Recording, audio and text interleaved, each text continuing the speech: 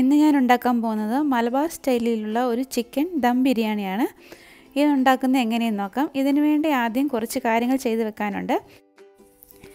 ഈ ബിരിയാണിക്ക് വേണ്ടി ആദ്യം ഒരു ബിരിയാണി മസാല റെഡിയാക്കണം. ഇത് ഉണ്ടാക്കാൻ വേണ്ടി ഞാനിവിടെ 1 ടീസ്പൂൺ പെരിഞ്ജീരകം, ഒരു 1/2 ടീസ്പൂൺ ചെറിയ ജീരകം, ഒരു ചെറിയ കഷ്ണം പട്ട, ഒരു 3 ഗ്രാമ്പു, ഒരു 2 ഏലക്ക, പിന്നെ തക്കോലും അതുപോലെ ഒരു ചെറിയ കഷ്ണം ജാതിക്ക എടുത്തിട്ടുണ്ട്. ഇതൊന്ന് പൊടിച്ചെടുക്കണം മിക്സിയിലിട്ട്. ഞാനിവിടെ ഇതിപ്പോൾ ചൂടാക്കുന്നൊന്നുമില്ല, മിക്സിയിലിട്ടൊന്ന് തരിതരിപ്പായിട്ട് ഇവിടെ പൊടിച്ചെടുത്തിട്ടുണ്ട്. അതൊന്ന് മാറ്റി വെക്കാം. പിന്നെ ഈ ബിരിയാണിക്ക് വേണ്ടി ആദ്യം ചിക്കൻ ഒന്ന് മാരിനേറ്റ് ചെയ്ത് വെക്കണം. ഞാനിവിടെ 1 കിലോ ചിക്കൻ ഒരു ഇടത്തരം പീസുകളാക്കിയിട്ട് ഇവിടെ കഴുകി വൃത്തിയാക്കിയിട്ട് വെള്ളമെല്ലാം കളഞ്ഞ് ഇവിടെ എടുത്ത് വെച്ചിരിക്കുകയാണ്. അതിലോട്ട് ഒരു വലിയ സ്പൂൺ ഇഞ്ചി വെളുത്തുള്ളി പേസ്റ്റ് ചേർത്ത് കൊടുക്കാം. പിന്നെ ഒരു വലിയ സ്പൂൺ തൈര്, പിന്നെ ഇതിലോട്ട് ചേർക്കേണ്ടത് ഒരു പകുതി നാരങ്ങയുടെ നീര്, പിന്നെ ഇതിലോട്ട് ഞാൻ 1 ടീസ്പൂൺ കുരുമുളക് പൊടിയും കൂടി ചേർക്കുന്നുണ്ട്.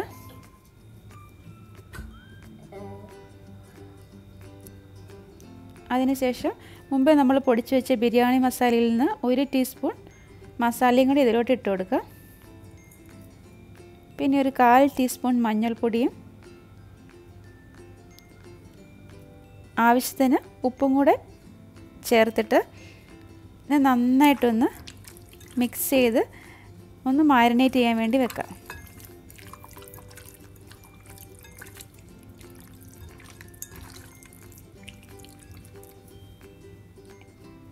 ഇതിപ്പോൾ നന്നായിട്ട് മിക്സ് ആയിട്ടുണ്ട്. ഇനി ഇതൊന്ന് അടച്ച് വെക്കാം. അതുപോലെ ഈ ബിരിയാണി ഉണ്ടാക്കാൻ വേണ്ടി ഞാൻ ജീരകശാല റൈസാണ് ഉപയോഗിച്ചിരിക്കുന്നത്. അത് വയനാടൻ കൈമ എന്നൊക്കെ പറയും. അതിവിടെ ഞാനൊരു 3 ഗ്ലാസ് എടുത്തിട്ടുണ്ട്. ഇതൊന്ന് കുതിർക്കാൻ വേണ്ടി വെക്കണം. അതിലോട്ട് വെള്ളം ഒഴിച്ചിട്ട് ഇതൊന്ന് കുതിരാൻ വേണ്ടി വെക്കാം. ഇതൊരു 15 മിനിറ്റ് കുതിരാൻ വേണ്ടി വെച്ചാൽ മതി. ഇനി അടുത്തതായിട്ട് സവോളയും അണ്ടിപ്പരിപ്പും കിസ്മിസും ഒന്ന് വറുത്തെടുക്കണം. ഇപ്പോൾ എണ്ണ നന്നായിട്ട് ചൂടായിട്ടുണ്ട്. അതിലോട്ട് അരിഞ്ഞു വെച്ചിരിക്കുന്ന പകുതി സവാള ഇട്ട് കൊടുക്കാം. സവാള നല്ലപോലെ കനം കുറച്ച് അരിയുവാണെങ്കിൽ പെട്ടെന്ന് തന്നെ അത് മൂത്ത് കിട്ടും. സവാള ഒന്ന് വഴന്ന് വരുമ്പോഴത്തേക്ക് അതിലോട്ട് 2ആയിട്ട് പിളർന്ന് വെച്ചിരിക്കുന്ന അണ്ടിപ്പരിപ്പും കൂടി ഇട്ട് കൊടുക്കാം.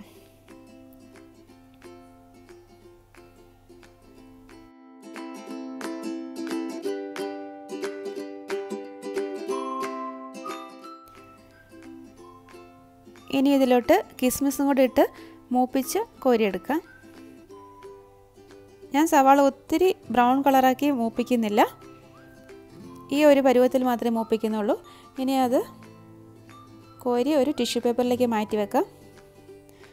ഇനി ബിരിയാണിക്കുള്ള മസാല ഞാൻ ഇതേ എണ്ണയിൽ തന്നെയാണ് വഴറ്റാൻ പോകുന്നത്. എണ്ണ വേണമെങ്കിൽ കുറച്ചും കൂടെ ഒഴിച്ചു കൊടുത്താൽ മതി.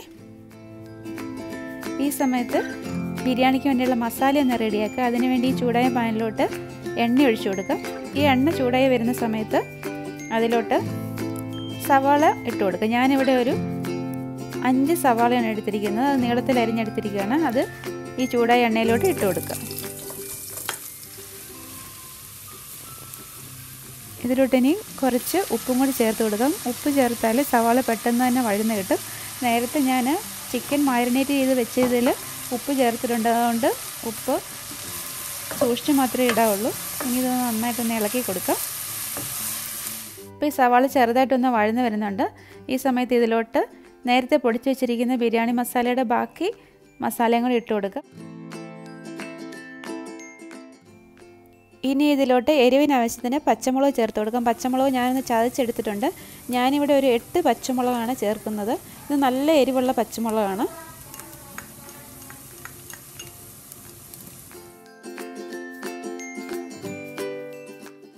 പിന്നെ ഒരു സ്പൂൺ ഇഞ്ചി വെളുത്തുള്ളി പേസ്റ്റും കൂടി ചേർത്ത് കൊടുക്കാം. ഇതിട്ടിട്ട് നന്നായിട്ടൊന്ന് വഴറ്റി കൊടുക്കണം. ഇത് വഴറ്റി ഇതിൻ്റെ പച്ച മണമൊക്കെ ഒന്ന് മാറണം. അപ്പം നല്ലൊരു സ്മെല്ല് വരും. ഇനി ഇതിലോട്ട് ഒരു 1/2 ടീസ്പൂൺ മുളക് പൊടിയും കൂടി ചേർത്ത് കൊടുക്കുക. ഞാനിതിൽ മല്ലിപ്പൊടിയൊന്നും ചേർക്കുന്നില്ല, മുളക് പൊടി മാത്രമേ ചേർക്കുന്നുള്ളൂ. അത് 1/2 ടീസ്പൂൺ മുളക് പൊടി മാത്രമേ ഉള്ളൂ. ഞാനിവിടെ പിരിയം മുളക് പൊടിയാണ് ഉപയോഗിച്ചിരിക്കുന്നത്. മുളക് പൊടിയും കൂടി ഇട്ടിട്ട് നന്നായിട്ട് വഴറ്റി എണ്ണ തെളിഞ്ഞ് വരുമ്പോഴത്തേക്ക് അതിലോട്ട് ഒരു 2 തക്കാളി നീളത്തിൽ അരിഞ്ഞതും കൂടെ ചേർത്ത് കൊടുക്കാം.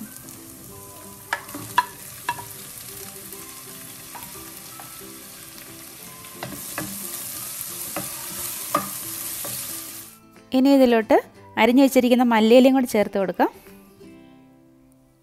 ഈ മല്ലിയിലയും തക്കാളിയും എല്ലാം കൂടെ നന്നായിട്ടൊന്ന് വഴറ്റിയെടുക്കാം.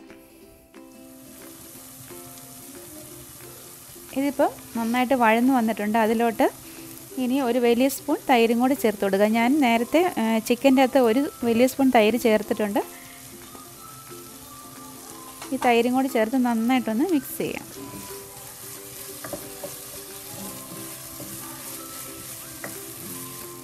ഇനി ഇതിലോട്ട് നേരത്തെ മസാല പുരട്ടി വെച്ചിരിക്കുന്ന ചിക്കനും കൂടി ചേർത്ത് നന്നായിട്ടൊന്ന് മിക്സ് ചെയ്യണം.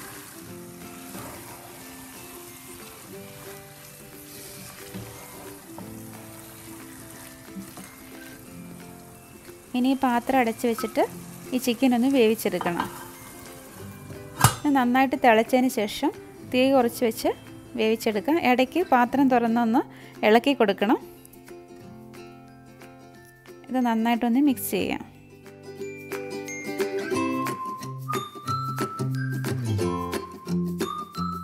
ഉടഞ്ഞു പോകാതെ വേവിച്ചെടുക്കണം. ഒരു 3/4 വേവിൽ വേവിച്ചെടുത്താൽ മതി. ഈ ചിക്കൻ ഇവിടെ വേകുന്ന സമയത്ത് ഈ ബിരിയാണിക്ക് വേണ്ടിയുള്ള അരി ഒന്ന് വേവിച്ചെടുക്കാം. നേരത്തെ ഞാൻ കുതിർക്കാൻ വേണ്ടി വെച്ചിരുന്ന അരി ഒരു 15 മിനിറ്റിന് ശേഷം നല്ലതുപോലെ കഴുകി വാരി ഇവിടെ വെച്ചിട്ടുണ്ട്.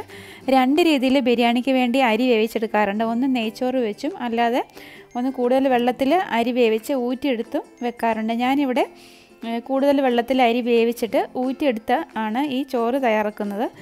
ഇതിനുവേണ്ടി ഞാനിവിടെ കുറച്ച് കൂടുതൽ വെള്ളം വെച്ചിട്ടുണ്ട്. അതിലോട്ട് കുറച്ച് മസാല ചേർത്തിട്ടുണ്ട്. പിന്നെ ആവശ്യത്തിന് ഉപ്പും കൂടി ചേർത്ത് ഈ വെള്ളം നന്നായിട്ട് വെട്ടി തിളയ്ക്കുമ്പോഴത്തേക്ക് അതിലോട്ട് അരി ചേർത്ത് കൊടുക്കാം. ഇതിനകത്ത് മസാല എന്ന് പറയുമ്പോൾ ഞാൻ കുറച്ച് ഒരു 1/4 ടീസ്പൂൺ പെരിഞ്ചീരകം, ചെറിയ കഷ്ണം പട്ട, പിന്നെ ബേ ലീഫ്, അതുപോലെ 3-4 ഏലയ്ക്ക, ഒരു 1/2 ടീസ്പൂൺ കുരുമുളക്, ഇത്രയാണ് ചേർത്തിരിക്കുന്നത്. ഇടയ്ക്ക് ബിരിയാണി മസാല ഒന്ന് ഇളക്കി കൊടുക്കാം. ഇപ്പോൾ ഇത് റെഡി ആയിട്ടുണ്ട് മസാലയുടെ തീ ഓഫാക്കാം. അരി വെന്തിട്ടുണ്ടോ എന്ന് നോക്കാം. അരി ഒരു 3/4 വേവിൽ ഊറ്റിയെടുക്കണം. അരി ഇപ്പം ഏകദേശം ആയിട്ടുണ്ട്. ഇനി ഗ്യാസ് ഓഫ് ആക്കിയിട്ട് അരി ഒന്ന് ഊറ്റിയെടുക്കാം. ഇപ്പോൾ ബിരിയാണിക്ക് വേണ്ടിയുള്ള എല്ലാ കാര്യങ്ങളും റെഡി ആയിട്ടുണ്ട്. ഇനി ഒന്ന് ലെയർ ചെയ്തെടുക്കാം. അതിനുവേണ്ടി ഞാനിവിടെ ഒരു പാത്രം എടുത്ത് വെച്ചിട്ടുണ്ട്. അതിലോട്ട് 1 ടീസ്പൂൺ നെയ്യ് നന്നായിട്ട് ചുറ്റിച്ചൊന്ന് ഒഴിച്ചു കൊടുക്കാം. ഇതിൻ്റെ മുകളിലോട്ട് ഒരു 1-2 തവി ചോറൊന്ന് നിരത്തി കൊടുക്കാം. ഞാനിവിടെ ആദ്യത്തെ ലെയർ ചോറാണ് നിരത്തുന്നത്. എന്നിട്ട് ഇതിൻ്റെ മുകളിലോട്ട് വേവിച്ച് വെച്ചിരിക്കുന്ന മസാല ഒരു ലെയറായിട്ട് ഇട്ട് കൊടുക്കാം.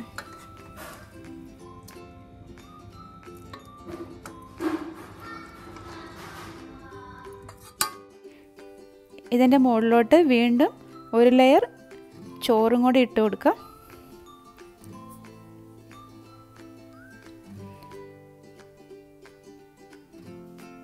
ഇനി 1 ടീസ്പൂൺ നെയ്യും കൂടെ ഒഴിച്ചു കൊടുക്കാം. ഞാൻ ഈ ബിരിയാണിക്ക് അധികം നെയ്യൊന്നും ചേർക്കുന്നില്ല. ഒരു 3-4 ടീസ്പൂൺ നെയ്യ് മാത്രമേ ഉപയോഗിക്കുന്നുള്ളൂ ഇതിൻ്റെ അകത്ത്. കുറച്ച് ഫ്രൈ ചെയ്ത് വെച്ചിരിക്കുന്ന സവോളയും അണ്ടിപ്പരിപ്പും മുന്തിരിങ്ങയും കൂടെ ഇതിന് മുകളിലോട്ട് വിതറി കൊടുക്കാം. പിന്നെ മല്ലിയിലയും പുതിനയിലയും കൂടെ ചെറുതായിട്ട് അരിഞ്ഞതും കൂടെ ഇട്ട് കൊടുക്കാം. ഇതിൻ്റെ മുകളിലോട്ട് വീണ്ടും കുറച്ച് ചോറ് നിരത്തി കൊടുക്കാം.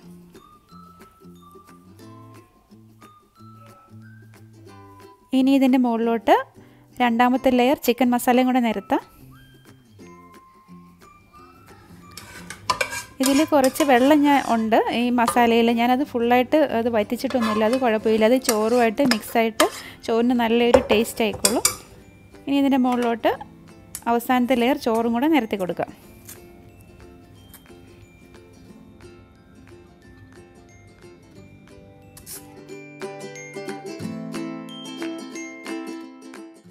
ഇനി ഒരു തവി ഉപയോഗിച്ച് ഇത് നന്നായിട്ടൊന്ന് പ്രസ് ചെയ്ത് കൊടുക്കുക. അതിൻ്റെ സൈഡൊക്കെ നന്നായിട്ടൊന്ന് പ്രസ് ചെയ്യാം.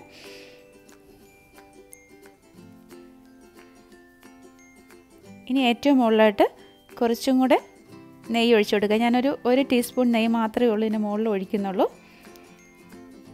ബാക്കിയുള്ള അണ്ടിപ്പരിപ്പും മുന്തിരിങ്ങയും അതുപോലെ തന്നെ വറുത്ത് വെച്ചിരിക്കുന്ന സവോളയും പിന്നെ മല്ലിയിലയും പുതിനയിലയും കൂടെ ഇതിൻ്റെ മുകളിലോട്ട് നിരത്തി കൊടുക്കാം.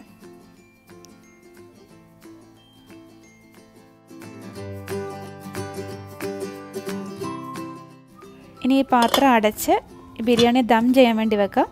ആവി ഒട്ടും പുറത്ത് പോകരുത്. നല്ല ടൈറ്റായിട്ടുള്ളൊരു മൂടി കൊണ്ട് വേണം ഇത് അടയ്ക്കാൻ. അതിനുശേഷം ചെറിയ തീയിൽ വെച്ച് ഇത് ബിരിയാണി ദം ചെയ്തെടുക്കണം.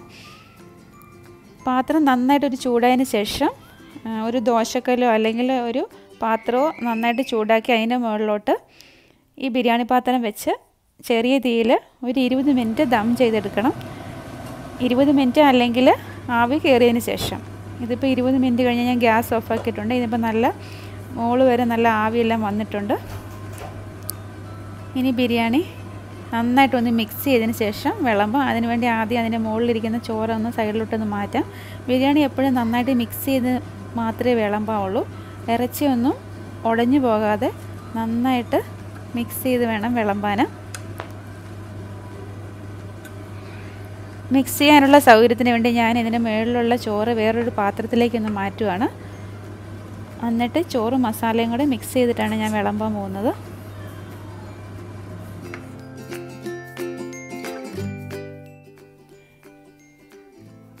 ബിരിയാണി എപ്പോഴും ചൂടോടുകൂടി കഴിക്കുന്നതായിരിക്കും നല്ലത്.